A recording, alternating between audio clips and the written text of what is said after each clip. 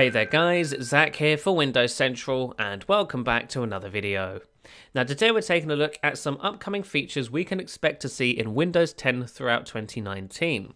So these features in this video are going to be very early, which means they're not done, they look rough and they're unfinished. A lot of this could change, but we're giving you an early look at some of the things Microsoft are working on internally that should begin showing up in insider builds officially in the next few weeks and months. So again, these are all very early, unfinished features, some of which may never ship, others will ship, but in a completely different way than what we're seeing in today's implementation. So yes, diving straight in, you may already notice it, but on the taskbar there's now a separate Cortana button next to the search bar rather than within it. And this is because Microsoft is planning to split up the search and Cortana experiences in one of the upcoming versions of Windows 10. Now, why are they doing this? It's simple. So they can build out two separate experiences that make sense for what those features are.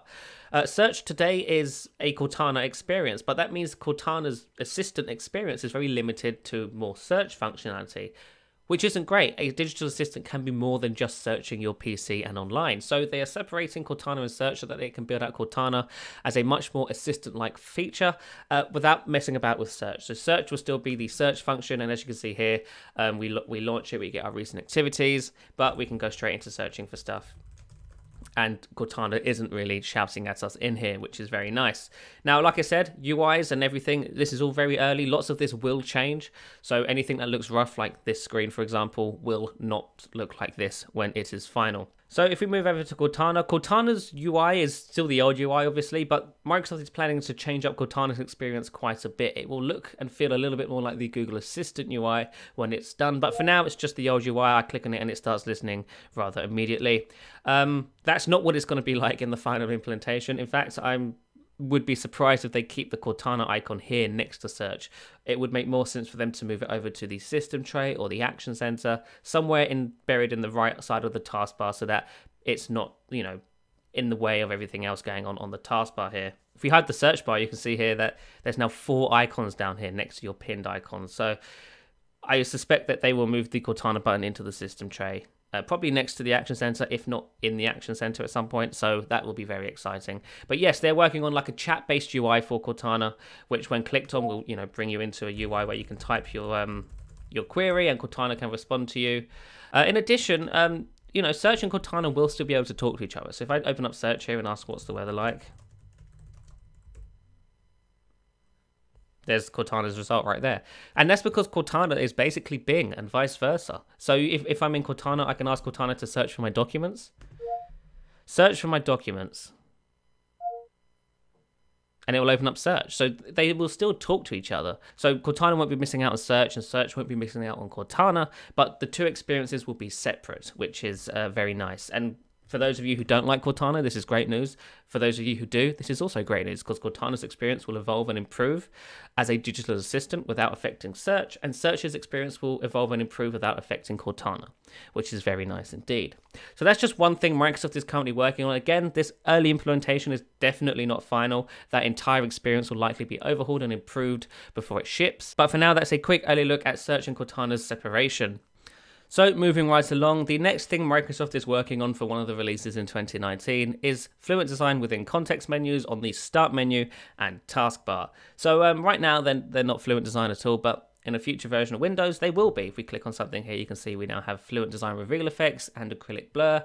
If we right click on one of these tiles here, we get a subtle drop shadow in addition to the reveal effects and blur effects as well, which is very nice. Same goes for jump lists on the taskbar here. If we right click on an edge here, for example, you can see I have Fluent Design all over the place, and frankly, it looks fantastic. Now, Microsoft is going to continue implementing Fluent Design throughout the Windows shell, and this is just an example of how we can expect them to do that in 2019. You will also see it in Timeline, for example, here, which is very nice indeed. And in Microsoft Edge. So if we open up Microsoft Edge here, right click on something, you can see there's a slight drop shadow, and I have my Fluent Design going all about it.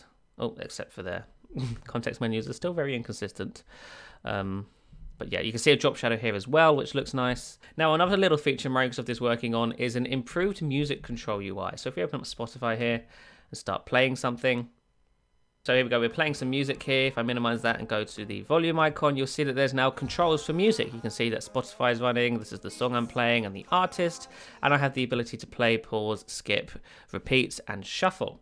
I can also change the playback device, so right now I'm playing through the Elgato speakers, then I can change it to my native speakers or my headphones if I had them plugged in, for example. And this is a much nicer music control UI. It fits in with the Windows 10 design, and it's just really nice. So that's something else you can look forward to seeing in a future Windows 10 build. Now, another feature Microsoft is working on is a true light theme for Windows 10. As you all know, right now the theme in Windows 10 is kind of weird. It's a dark taskbar with Start menu and Action Center, but with light apps. In a future version of Windows 10, Microsoft will be adding a light theme to Windows as well, which themes not only the apps, but the taskbar, Start menu, and Action Center as well. So you can expect to see you know, a light taskbar, which will look pretty nice. So it's not actually working in this build I have, but I can sort of give you an example of what it will look like based on that thumbnail preview there. If we set this to 1, you can see there that the Start menu has turned white, as has the taskbar, and the Action Center would do the same as well. It will look very clean. If you're a fan of light themes, this will look fantastic. But for now, it's not working. That's just a teaser as to what we can expect to show up in a future version of Windows 10 as well. Oh yeah, also whilst we're here in settings, you'll see that since Cortana and search is being split up, there's now a dedicated search category that has all the search settings in it, and Cortana's settings are now separate as well, which is very nice. Now, another change Microsoft is working on is a better categorized downloads folder. As you can see here, downloads are now categorized by when you downloaded them, which makes much more sense for a downloads folder. In today's implementation, if you download a file, you usually have to go hunting for it in the downloads folder. It's usually sorted alphabetically, so if you downloaded something that begins with Y, you have to scroll all the way down to find it. But in a future version of Windows 10, that won't be the case. You will simply just see it right at the top, because it was the last thing you downloaded, and then it's sorted by yesterday, you know, a few days ago, last week, etc., etc. So if we download something now, what can we download? Let's download Google Chrome. Download Chrome. Accept and install. So we can save that installer there. That has now downloaded, and if we close out Edge, you'll see that today I downloaded Chrome, yesterday I downloaded a couple of Surface related things, and last week I downloaded a tool. Very nice. It's a nice way of categorizing and sorting downloads in the downloads folder on Windows 10. Okay, so that's a very quick look at some of the things Microsoft is working on for Windows 10 in 2019. There are lots of other features, of course. We didn't go through all of them here today. Things like Windows sets are still in the works, and so on. But for now, that's just a quick look at some of the things that are sort of half working in the public builds, even though they're not enabled by default. Thanks to The Book is Closed on Twitter for helping me enable some of these for me to show you on video. And keep it locked to Windows Central for more news regarding upcoming features in Windows 10. Thanks so much for watching, and I shall see you in the next one. Bye bye.